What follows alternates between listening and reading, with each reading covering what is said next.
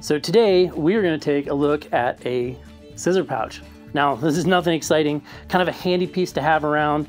So these are for full-size trauma shears. So basically what this is a little sleeve, piece of Velcro on the front, a little tab that comes off, and your scissors pull out of it. So you've got a good place for a pair of trauma shears that you can drop in here, you can store safely, and you can keep them at reach, right? Velcro on the front, little tab, holds the scissors in, pop the scissors out. And this is one of those pieces of equipment that I want to have at hand, which is kind of why we built it, is I just wanted them so that they were reachable within the vehicle whenever I needed, and I didn't have to go looking for them, because if you're in an emergency, you don't want to have to go hunt your trauma shears, right?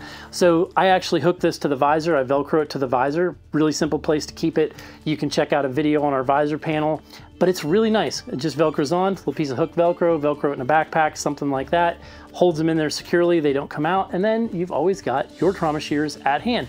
So if you need to cut somebody's pants off or your pants off or something bad happens, bam, trauma shears. They're right there, ready to roll. Thanks for taking the time to stop by and check this out. You can find it at BlueRidgeOverlandGear.com. And again, check out that video on the visor panel.